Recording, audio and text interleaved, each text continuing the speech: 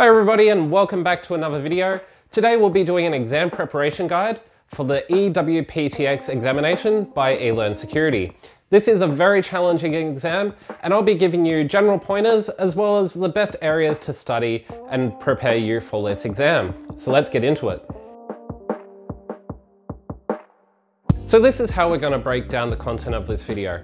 First, I will be showing you the best areas for you to revise the course content from the eWPTX course. Secondly, I will show you some external tools and labs that you can use to help prepare yourself as best you can. And thirdly, I will be giving you some just general pointers in how to get through this exam. And these are just more so my general advice.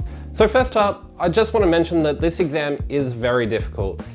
And I don't think the labs and the course material adequately prepare you for this exam. Furthermore, I got one of the vulnerabilities purely by accident. So I think preparation for this exam is really crucial, especially in the right areas. So these are the eLearnSecurity resources that I recommend you have a look at.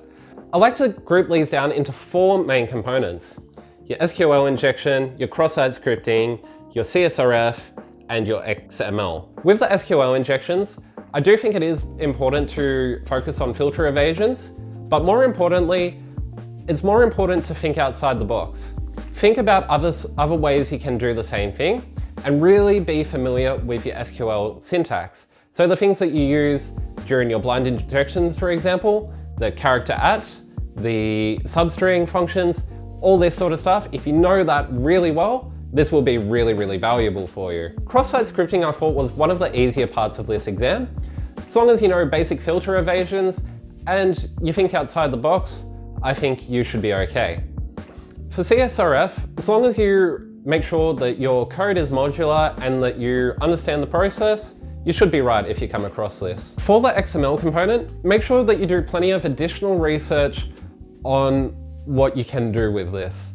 I'm trying to be as vague as possible here, so if there's any external links in the slides for XML components, be sure to read those really clearly and understand them.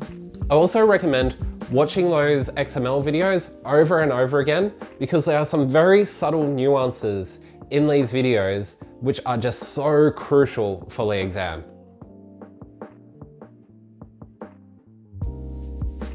Next, as an external resource, Hack.me is really good for those lab preparations.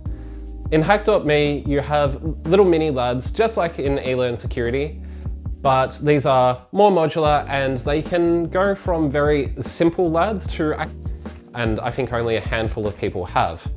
So be sure to do some of these examples, but don't go for the true hard ones because that's not really relevant.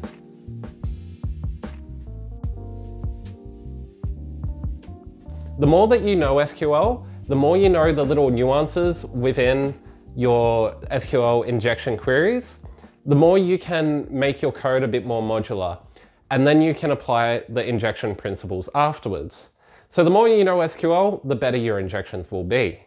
So to do this, I recommend downloading and installing SQL Workbench onto your local machine.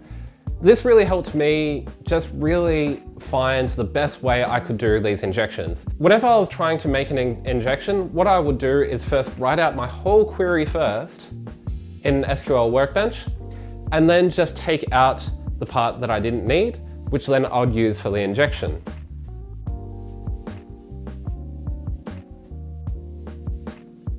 So apart from studying, what else should you do? Well, firstly, I think it's very handy to be able to compile all of your code that you've used throughout this entire course into separate little text documents.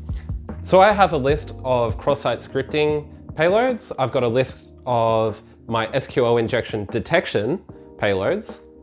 I've got all the relevant code from the CSRF, XXE, second order SQL injection, and I made this modular enough to be able to adapt it where I need to. It might also help you to do a cheat sheet or a decision matrix to try and find the best way for you to proceed and eliminate possibilities.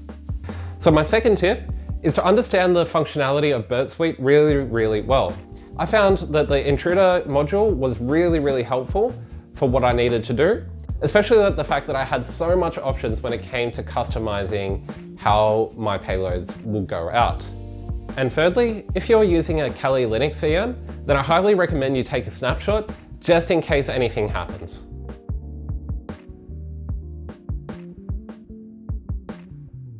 Now, what about when you are in the actual exam? Well, as I mentioned before, this exam is very tough and even cruel at times. It's really important, as sappy as this might sound, is to manage your emotions. I felt on my first and possibly second day that I had no hope in passing this. I felt very upset.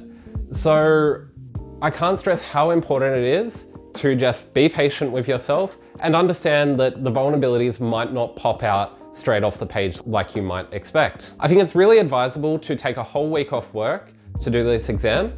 And the general consensus is if you take a Thursday off, then you have Thursday and Friday to get started, you have the whole weekend, and then if you finish early, you can go back to work. If not, you've still got another 3 days to finish off the exam.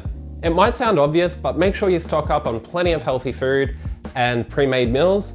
This really helped me not spend too much time in the kitchen when I was in the exam and allowed me to focus a lot on the exam without having to worry about cooking. Don't forget, get a few little treats for you for those success moments as well. Now, in terms of how I structured my day when I did this exam, generally I would wake up around 7:30 a.m. and have breakfast and jump on the computer by 8 a.m. with a double shot of coffee in hand. I tend to work till around 1 p.m, taking a small few little breaks in between. Then I would go, obviously, and have some lunch. I'd watch an episode of The Simpsons, purely just to unwind, and then I might take a nap if I feel a little bit drowsy. I'll then return to my computer probably around 2 or 2:30, sometimes 3, and work until about 7:30 at night. In which case, again, heat up a pre-made meal, watch another episode of The Simpsons, and get back to my computer by around 8:30, and work until 10:30 to 12, whenever I felt like I was running out of steam. I also can't stress how important it is to get away from the computer. I guarantee you, at some points in the exam, you will get stuck and you won't know how to proceed. I think it's really important just to know when that happens and know how to get away from the computer and go for a walk. When you get away from the computer, your mind relaxes and you start to think of more creative solutions to these problems. I can't tell you how much this helped me during the exam. And my final tip for when you're in the exam is just don't panic. You've got so much time, relax. Well guys, I hope you found those tips helpful. If you did, smash that like button, really helps me out. And if you have any questions, leave them below and I'll answer them. But keep in mind, I will not reveal anything about the exam. And if you want to see more videos from me, feel free to hit that subscribe button and ring that bell. And before you go, I've got more eLearnSecurity related content. Click up here for my course review of the WAPTX course, and click up here for my exam preparation for the eCPPT V5 exam. Thanks a lot guys, and I'll see you in the next one.